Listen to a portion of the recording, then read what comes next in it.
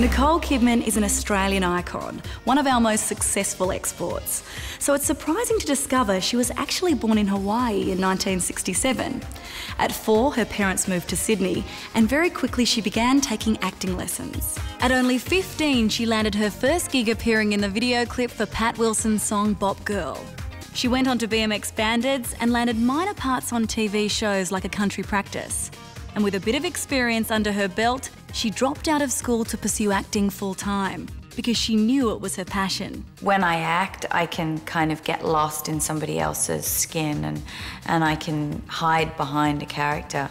But if I had to walk down a hall like that as Nicole, forget it. But if I can put on a facade and hide behind somebody else, then I can do it. She bowled the critics over with her fierce and determined performance in the Australian thriller Dead Calm, which led to a one-way ticket to Hollywood. But she found the LA lifestyle very different. Being an Australian, you tend to be a little more laid back. It's difficult to get on the phone and say, listen, you know, I really want to go in and meet on this. And as an actor, you tend to have insecurities as well. So as soon as you hear, well, they're not interested in you or something, you tend to go, oh, well, okay.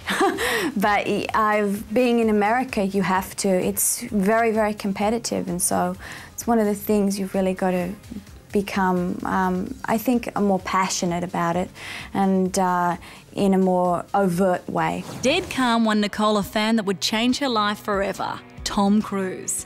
He was so impressed, he made sure they co-starred together in Days of Thunder, and like lightning, he became her leading man in more ways than one when they got married. As Mr. and Mrs. Cruise, they quickly went on to star together in the adventurous drama Far and Away. It was great to work with Tom, and I've always wanted to work with him again after I worked with him on Days of Thunder. And we had a lot of fun, and we'd love to do more movies together. 1995 was a huge year for Nicole.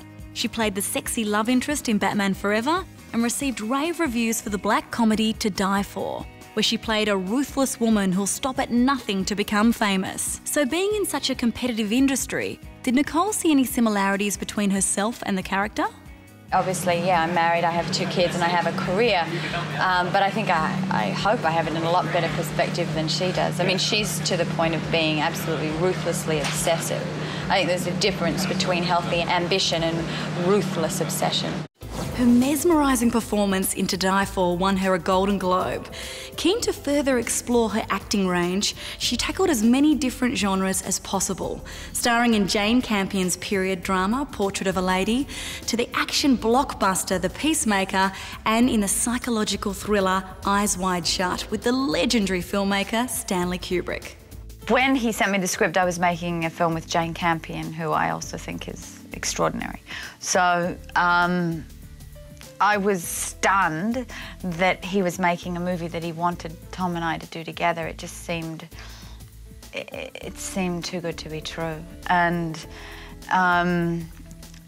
during To Die For with Gus Van Sant, we would discuss Kubrick a lot, and even with Jane, I would discuss Kubrick a lot.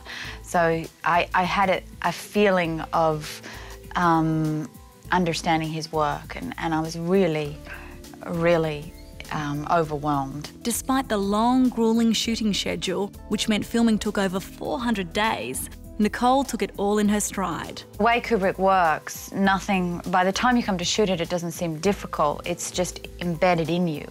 So you're not dealing with, oh my gosh, am I going to get this? Because you know he's not going to stop till he's got what he wants. So then it's just allowing yourself to exist within the skin of that character. She nailed the controversial role, and 2 years later she impressed us again in the chilling horror The Others. Next came the musical spectacular Moulin Rouge, where Nicole not only had to act and dance, but also sing. When Baz came to me with this, that was the thing I was terrified about. I wasn't terrified about doing the acting, but I was terrified about not being able to deliver in with the singing and the dancing. And he said, no, we're gonna do an audition process to see whether your voice is there. And we did that, and then he said, I want you to do the role. The visually spectacular Moulin Rouge generated a lot of awards buzz. And at the 2001 Golden Globes, Nicole was not only nominated for her role in the musical, but also for her performance in The Others. I got 2 nominations and I'm having a fun night. I don't care what happens. With her career soaring, her personal life hit an all-time low. After almost 10 years of marriage, during which they adopted 2 children, Tom and Nicole divorced. But Nicole put on a brave face and some high heels and threw herself into work. But she was careful to choose projects that stimulated her creatively. I kind of choose characters because of where I think they're going to take me in my life, and I enjoy working with directors who are obsessive. Passionate would probably be a euphemism for obsessive. And I like the chemistry between the actor and the director. A lot of the time that's what I choose a project for. One of the projects she chose was The Hours, which gave her the amazing chance to work with 2 of her idols, Meryl Streep and Julianne Moore, both of whom she hadn't met before filming began. Something quite unusual about that, but then now obviously we know each other well, and I'm just so happy to share a movie with Meryl Streep. I mean, for me, she was the goddess, you know, she was the great actress who I was aspiring to be. So to actually be in a movie with her and with Julianne, who I just think is extraordinarily talented. In this film, Nicole's true acting brilliance was revealed through the challenging and unglamorous role of Virginia Woolf. Her incredibly intense performance won her a BAFTA, Golden Globe, and the biggest honour, the Best Actress Oscar. So how did she create such a believable and moving performance? I don't know. And I think that that is the most honest answer. There's not like I have some technique or something that I say, oh, I know exact, and it's why I suppose I don't have an enormous amount of confidence when I go back into something. It's because it's so intangible. You're not quite sure how you do it, and therefore you're not quite sure how you're going to do it again. So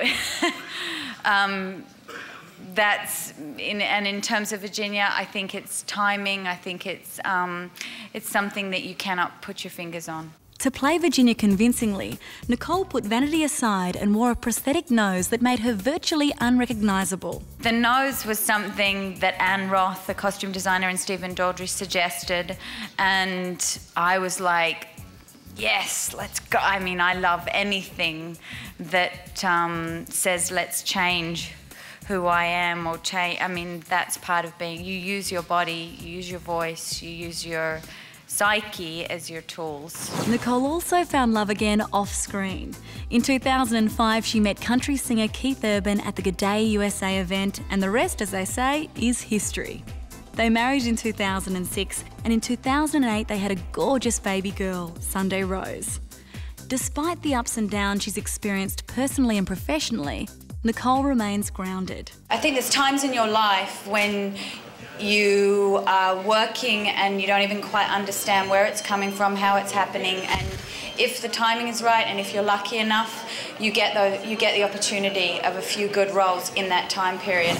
An Oscar-winning actress, style icon and devoted mum, Nicole Kidman truly is a great Australian success story. Stay tuned to Star Picks for all of the movies you know and the actors you love, broadcast in glorious high definition with 5.1 surround sound where available. For more of the best in entertainment news, check out your Movie Network channels. It's altogether better, on screen and at mnc.tv.